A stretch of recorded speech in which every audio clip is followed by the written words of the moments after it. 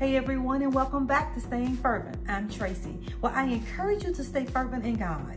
Thank you so much for tuning in today and staying fervent with me. Today I wanted to encourage you with one of my favorite verses. It is Psalms 91. I love this verse because it talks about the blessings, the strength, the protection that God gives us. But the only prerequisite in receiving all of those blessings in Psalms 91 is that we dwell in the secret place with God.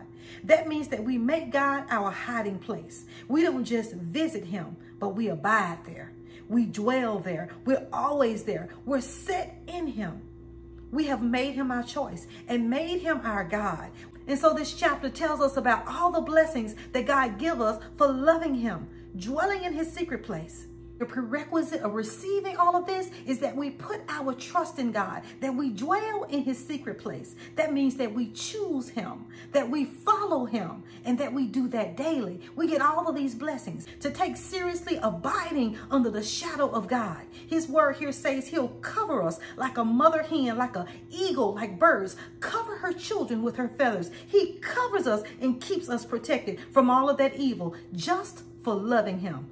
So Psalms 91 is the protected place. It's the covered place. And it's a place where we live and abide, not visit.